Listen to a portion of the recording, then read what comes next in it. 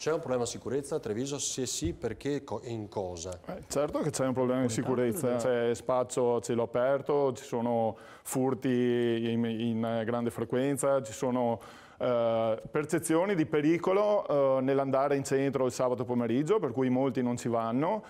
E nei quartieri, in certe situazioni, in certe aree, la situazione è veramente preoccupante.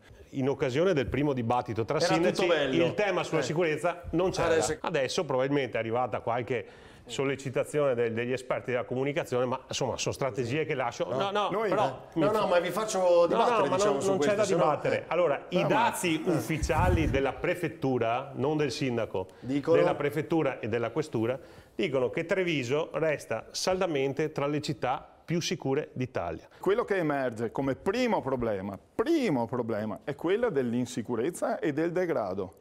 Quindi Conte può raccontare quello che vuole, io non faccio altro che riportare il feeling che si ottiene parlando con la gente. È vero che il sindaco Conte 5 anni fa ha vinto in qualche modo anche cavalcando una percezione di insicurezza che c'era in città. Io oggi non voglio fare la stessa cosa, io voglio provare a lavorare coi dati. Allora, rispetto alla sicurezza vedo, non so come dire, due temi, cioè non voglio parlare di percezione, vedo due temi.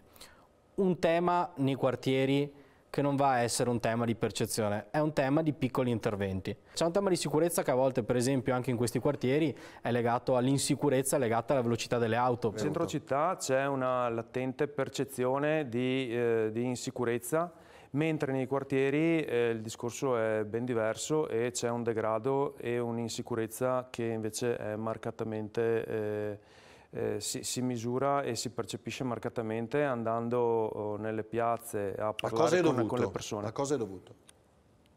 Secondo me è dovuto a un progressivo non governo dell'integrazione in città. Bisogna distinguere la criminalità, insicurezza in termini di criminalità e sicurezza in termini di disagio, soprattutto giovanile, naturalmente. In termini di criminalità chiaramente è compito della questura dei carabinieri. In termini di disagio è compito del comune e dell'ULSS, e questo come istituzioni. Ma io vorrei aprire un attimino il campo del volontariato.